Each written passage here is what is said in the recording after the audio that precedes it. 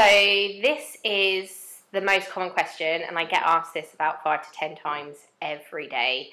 And I think ultimately the answer is you need to know what you're asking for before any prices can be discussed. So think of it like if you're going out to buy a car, you don't go out and go like, how much is a car?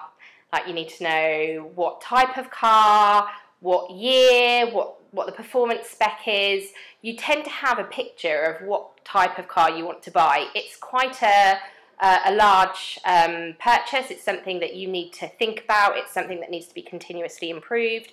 So you need to have done a lot of groundwork, a lot of research to understand what it is you want, but also what it is that you actually need and your end users need before prices can be discussed.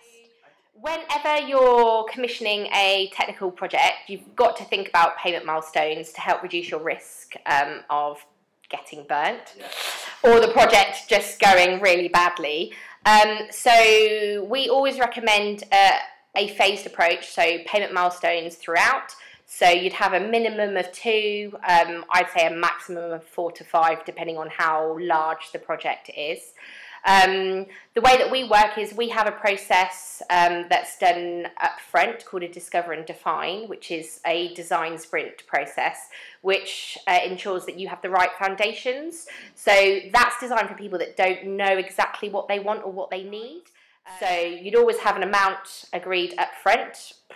It can vary between 10 and 30%, and then maybe on the first build.